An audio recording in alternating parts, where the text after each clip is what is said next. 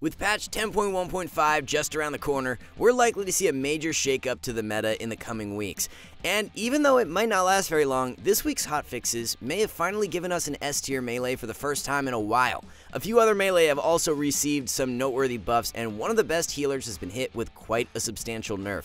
As always, we've consulted with some of the best players around to unravel what this week's hotfixes mean and how they will affect the Solo Shuffle power rankings to bring you a Solo Shuffle tier list update.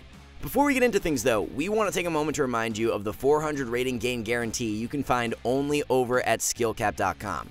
That's right, from just $6.99 a month, we guarantee that you will see the results you want, or get your money back, no questions asked. With a subscription to SkillCap, you gain access to class guides that walk you through step-by-step how to deal damage, how to survive, and how to crowd control just like a Rank 1 pro. We also have a massive library of nearly 2,000 arena commentaries that teach you how to play your toughest matchups. And if that wasn't enough, SkillCap members also gain access to the premium section of our Discord server, where they gain direct access to our network of pro players. This feature has helped players just like you reach their rating goals in recent months, so if you want to start seeing immediate results just like these ones, be sure to click on the discount link below right after this. For now though, let's get back into the video.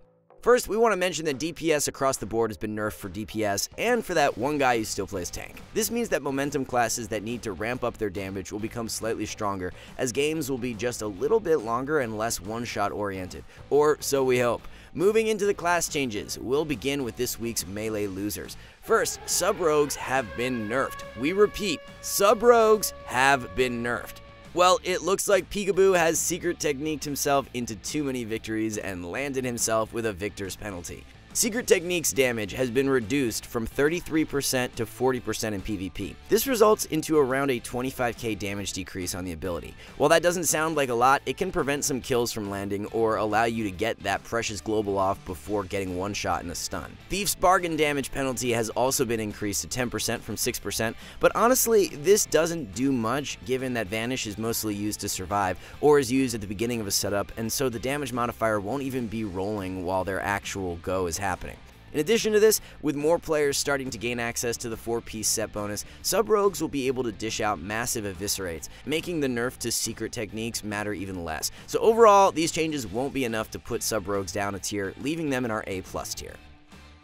Next, let's take a look at this week's melee winners. Is it a bird? Is it a plane? No, it's your local Illidan enjoyer, and he's been buffed out of his mind. Buffed so big, in fact, that we've moved him up an entire power ranking to sit solemnly on his throne of S tier. Demon Hunters, a class which is already doing pretty good in the caster meta, has just received damage buffs on almost all of their abilities. These buffs, along with how obnoxious it can be to shake a DH off you through all their backflips, micro CC, and demons breaking all their crowd control, will make them an absolute nightmare in Solo Shuffle. Just watch out for getting one shot by sub-rogues, buddy.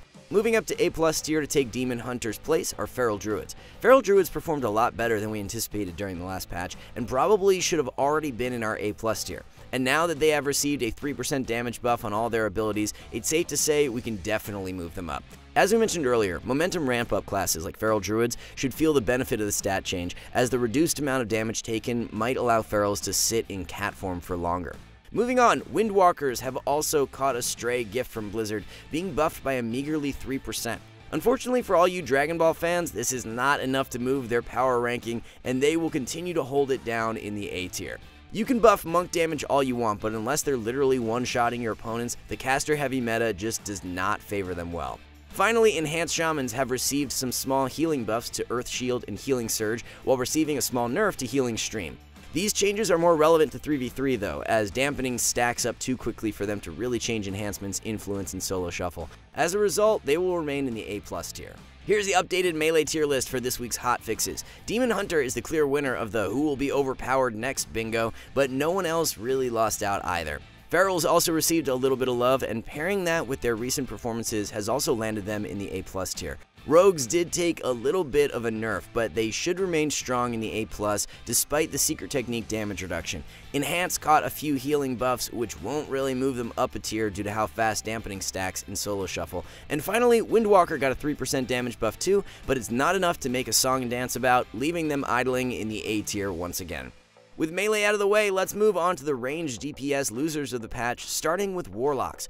Warlocks have received a huge defensive nerf on their Soul Link, reducing its damage reduction from 10% down to 5%. This is pretty substantial for Demonology. However, Destruction and Affliction aren't too affected, as they usually play with the talent Grimoire of Sacrifice, meaning they don't actually benefit from Soul Link. The Mortal Coil nerf also affects all the specializations, although it's a bit of an odd nerf, considering that Blizzard is trying to nerf their survivability, and more often than not, Mortal Coil is used as an offensive tool rather than as a defensive one.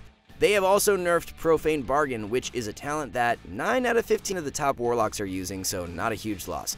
These nerfs will result in Demonology moving down from the S tier to the A+ tier, as they will now take a lot more damage from melees who already were a bit of a pain point for the class in melee-heavy lobbies. As for Destruction, it will remain in the A+ tier, as Coil is largely used for setups and not healing.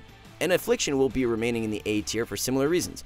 Moving on, Balanced Druids are also finding themselves on the end of the nerf bat. However, they will not be affected nearly as hard. Although the Root Beam nerf looks big on paper, how many healers can you actually Root Beam? It seems like half of the healers on the ladder are gnomes, and the other half are Resto Druids and Resto Shamans, both of which are able to break out of roots on their own, not to mention Evokers delaying you from pressing it forever with Obsidian Scales.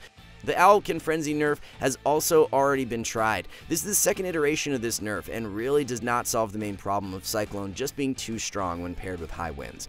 All in all, Boomkins will most likely remain in the S tier. Now, it's not all doom and gloom for ranged DPS, as 3 classes have received some buffs, so let's take a look at the ranged DPS winners. The clear winner of the ranged buffs are Shadow Priests, who have received a plethora of single target damage buffs and a few AoE damage nerfs. These damage buffs are pretty substantial, as you often win via single target damage in solo shuffle while crowd controlling the healer with Silence, Fear, and Horrify.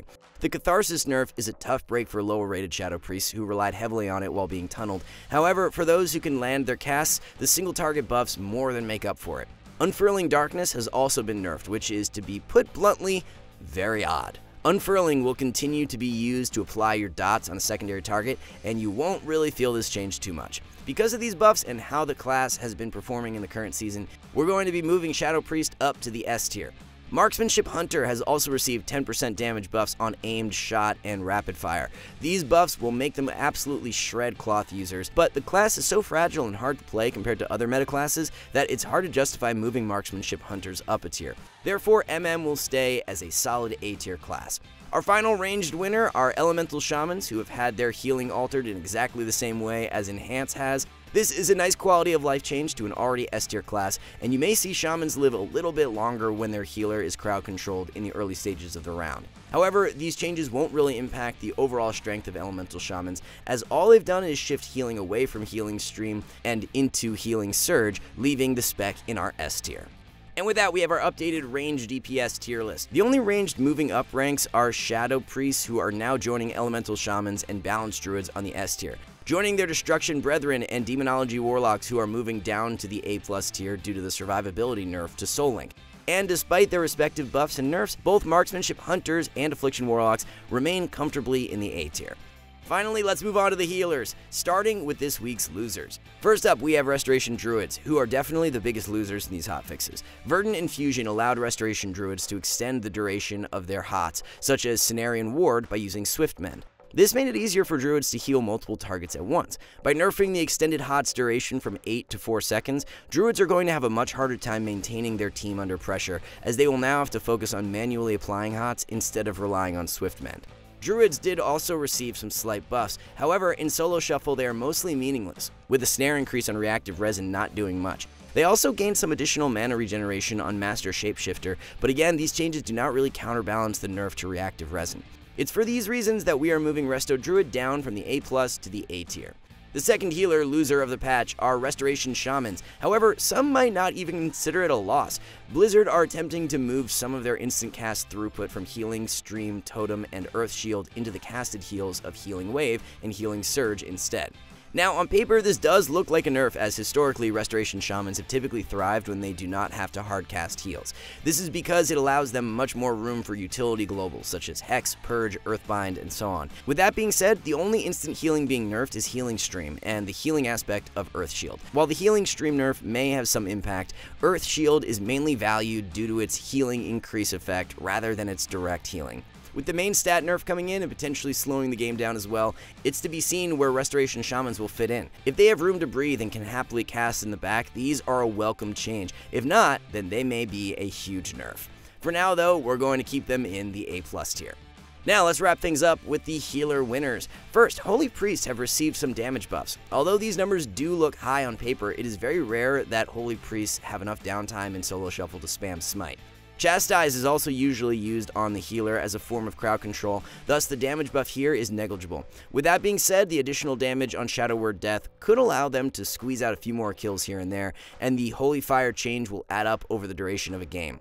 As for our placing of Holy Priests, we had previously placed Holy Priests too low in our power rankings, putting them down at the B+ tier. However, thanks to play ingenuity, 2 new builds have been discovered since then, with one revolving around Lightwell and the other around Gift of the Naru. It's thanks to this that Holy Priests are now performing far better than before, thus earning themselves a promotion from the B+ tier to the A tier. In a similar fashion, Disc Priests have also gained a small damage increase on all their abilities. However, much like Shadow Priests, they have had their Catharsis damage reduced to compensate. These buffs, once again, aren't too drastic for solo shuffle, as more often than not, Disc Priests do not have the globals to be offensive unless their team is already ahead in the game. Joining the damage buffs is an increase to their atonement healing. While we think this is a nice addition, relying on damage to heal is just not viable in a solo shuffle environment most of the time. Sadly, these changes won't really change the playstyle in the way Blizzard hope, and Disciplined Priest will remain a heal bot rather than playing to the offensive strengths of the class. And it's for these reasons that Disc Priest won't be budging from the A tier. Moving on to our final healer winner of the patch, we have Mistweavers, who have gained a small healing increase on their Enveloping Mist. This will help increase their overall throughput, but not enough to move them up a tier, so they'll be staying in the A+ tier. And with that, we have our updated healer tier list. Disciplined Priest will be remaining in the A tier as their atonement buffs just aren't enough to truly elevate the class due to it being too hard to capitalize on in solo shuffle. Joining discs are Holy Priests, moving up to the A tier from the B tier as we previously underestimated how much healing they could dish out. Restoration Druids are also going to be joining Holy Priests in the A tier after moving down from the A+, due to some brutal nerfs to their Verdant Infusion talent, and moving into the A+ tier, Restoration Shamans and MW Monks are still sitting pretty with the addition of their respective buffs and nerfs. As a reminder guys, don't forget about our 400 rating gain guarantee, which you can only find over at skillcap.com. From just $6.99 a month, we guarantee that you'll see the results you want, or you get your money back, no questions asked. So if you want to gain access to our world-class guides and network of pros to start climbing the ladder, be sure to click on the discount link below and sign up today. For now though, we want to thank you all for watching, and we'll see you next time.